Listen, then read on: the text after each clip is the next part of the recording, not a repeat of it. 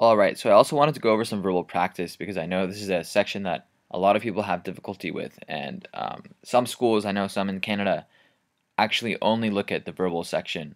So I think it's really important to try to nail this section as hard as you can. It's not as studyable as the other ones, and I think that's one of the reasons why people don't do as well in it, or say, verbal is very hard. But I think if you can try to distill the passages like I do, I actually got a perfect score on this section. So I think that there are some strategies that I have that I hope to translate over to you, and maybe we can improve your score. So one of the things before we get started that I want to talk about is whether or not to use highlighting. And some people swear by highlighting, other people say don't use it at all, just read through the passage. I like to highlight a little bit here and there, major points, words that really show what the author is trying to say, I think are important to highlight. And if you ever, finish reading the passage and you kind of want to get like a rehash, like, quick few second rehash of what was actually said, you can just look at your highlighted words and then kind of remember and then use those words and keep those words in your head when you're actually answering the questions. All right, so you're probably going to have to actually watch this video also in high definition so you can read the words better, but let's get started. Okay, so right off the bat, the first sentence is a little profound actually. It says, "The truth is we know little about the wolf." Okay, so it looks like what this entire passage is going to be talking about is how people generally thought they knew a lot about the wolf, but the truth is that we don't, right?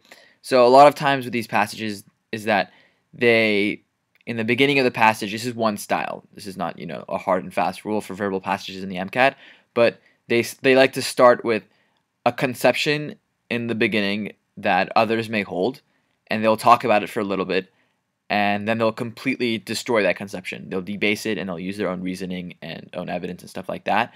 And so a big part of getting verbal questions right is knowing exactly what the passage is saying. And I actually genuinely believe that the most important thing, and probably the only thing you need to know, is what the author is trying to tell you.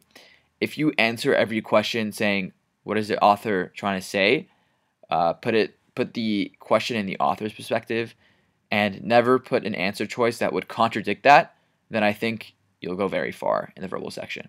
Okay, so if you want to highlight this sentence, go ahead. We know little about the wolf, okay? It's more about our imagination than what it actually is, okay? So now it's talking about this certain Eskimo tribe.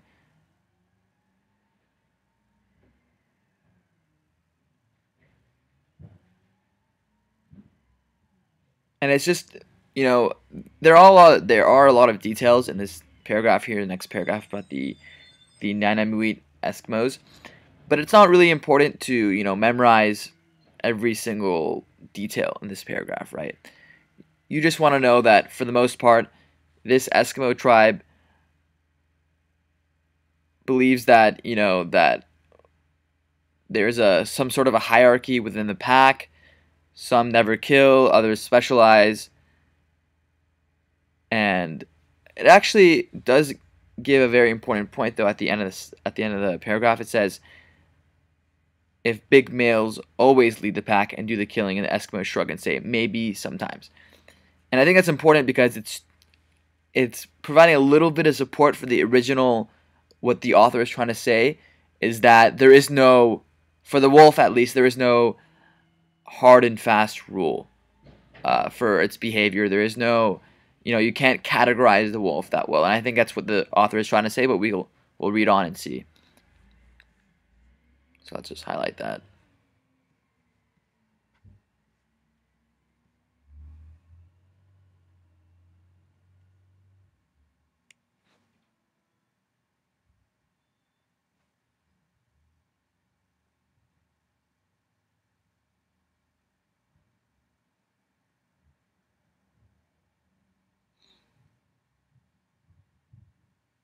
All right, so this next paragraph right here is actually more of a descriptive paragraph about wolves themselves.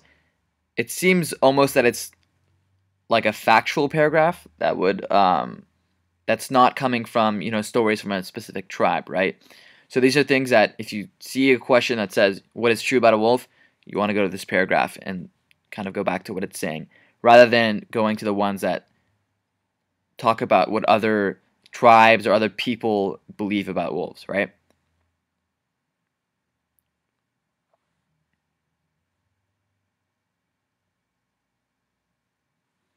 So here's another big sentence. The wolf exerts a powerful influence on the human imagination. Okay, and this goes directly back to the first sentence that says the truth is we know little about the wolf. So when it says we know, I think it means the absolute definition of the word know, meaning that the actual truth, what is true in nature in the world. So one tribe may know a lot about the wolf, but that's their specific interpretation of what the wolf is. And what the author is talking about is that we don't know the absolute what the wolf truly is. Okay, and then if you go back to this sentence right here, it says that the wolf this is showing a mechanism by which that would explain exactly why we don't know much about the wolf. And it's because, like it says right here, the wolf exerts a powerful influence on the human imagination. Okay? So here's another sentence. The Bella Coola Indians believe that someone once tried to change, blah, blah, blah, blah. It talks about, some of their lore, their stories about it.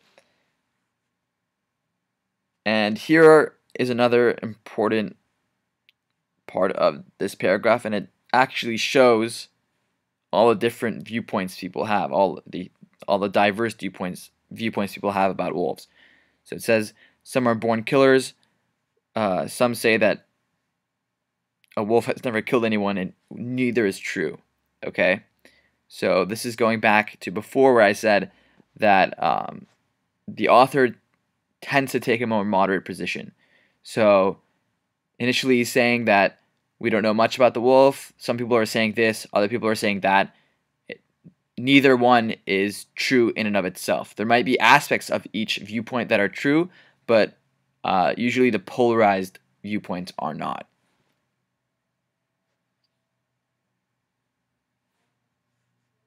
All right, so let's move to this paragraph right here.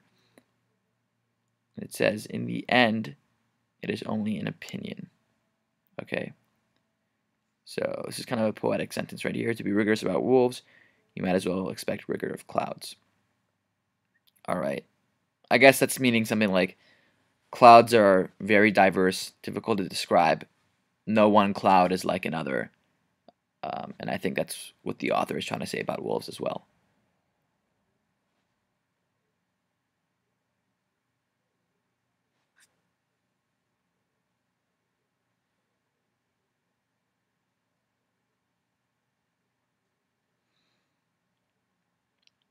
So now the author is saying that he has a very nuanced and diverse, has been exposed to a diverse amount of viewpoints regarding wolves. So maybe we can trust the author more than we can trust specific groups like the Indians or the Eskimos, right?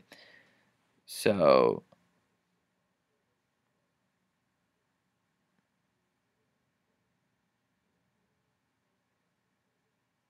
he said that he spoke with people who loved them and people who hated them.